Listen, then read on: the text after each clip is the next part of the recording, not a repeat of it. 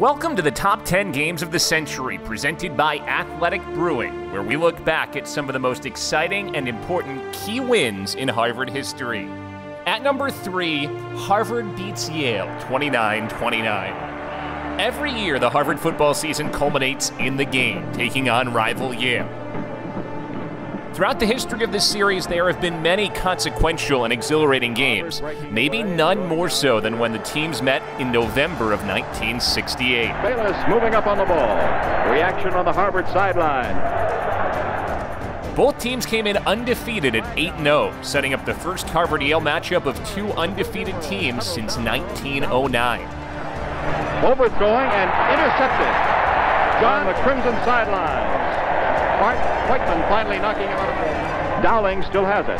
Yale, led by future NFL quarterback Brian Dowling, jumped out to a big early lead, scoring the game's first 22 points. In the air, Hill has a touchdown. Dowling being pursued by Rick Frisbee, number 14. Throwing for the corner. Touchdown, Del Marting.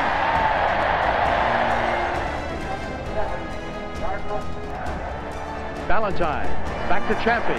He throws, it is complete to Bruce Freeman, touchdown. After Harvard got on the board, the defense did its best to keep the Crimson in the game, forcing 7 turnovers throughout the contest. Champy at quarterback. Champy to Krim, touchdown. Hill is the deep man. The fake to Hill, the sprint to the right by Dowling. The look, and he's around the corner. There's a timeout on the field with a score, Yale 29, Harvard 13. Yale's 7th and final turnover helped spark the Harvard rally as the Bulldogs fumbled at the Harvard 14 and launched the Crimson comeback. Eligible receiver downfield, I would think, is Levin. Fumble, and it is recovered, I believe, by Harvard. So again, he gets the time to throw, and his arm is hit, and he scrambles. Still down 29-13 with 3:30 to play. Quarterback Frank Champy led an 82-yard drive, capped by a touchdown pass to Bruce Freeman with 42 seconds to play. Looks for the corner, and it is to Bruce Freeman. Touchdown! After a Yale penalty on the first 2-point conversion attempt, fullback Gus Krim drove into the end zone for 2 to bring the score to 29-21. He gives it to Krim. Krim has 2. For 10 yards, it is anyone's ball. Next, the Crimson needed to recover the onside kick. Chasing that ball, and they're going to try to dive on it. Kicker Ken Thomas squibbed one that bounced off a Bulldog and was recovered by Harvard's Bill Kelly. Onside kick. Who's going to get it? Scramble. Loose ball. Harvard. Harvard has it. Harvard has it on the 49-yard line. On 3rd and 10 from the 20, Harvard went to the ground with a draw play, surprising the Bulldog defense and getting the ball down to the 6. Come to the 6-yard line. And timeout called by Harvard with 14 seconds on the clock. Champy rolling right. Looking. Now sprinting. Looking again. And he is going to be tackled on the 8-yard line. After Champy was sacked, the Crimson called timeout with 3 seconds left, setting up one last chance to get into the end zone. Yale putting the pressure on, and Champy could not find his receivers as he looked to the right.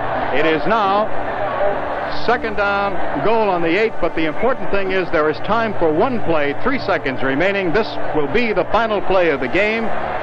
He's got time. He wants to throw. He's still back. Time has run out. He throws. Touchdown! Champy on the final play of regulation found Victor Gatto and set up a chance to tie the game with a 2-point conversion. And the score is 29-27. The game was over, but not until the play was over.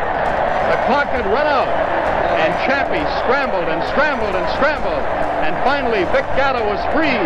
With the game on the line, Champy got the ball to Peter Varney for 2 to level the score at 29-29. He's got it! He's got it to Varney! And it ends 29-29! What a finish! The dramatic comeback is still one of the best finishes in Harvard history and was immortalized by a headline in that Monday's Crimson that read, "Harvard beats Yale, 29-29. Join us next week for game number 2 on the list of Harvard Games of the Century.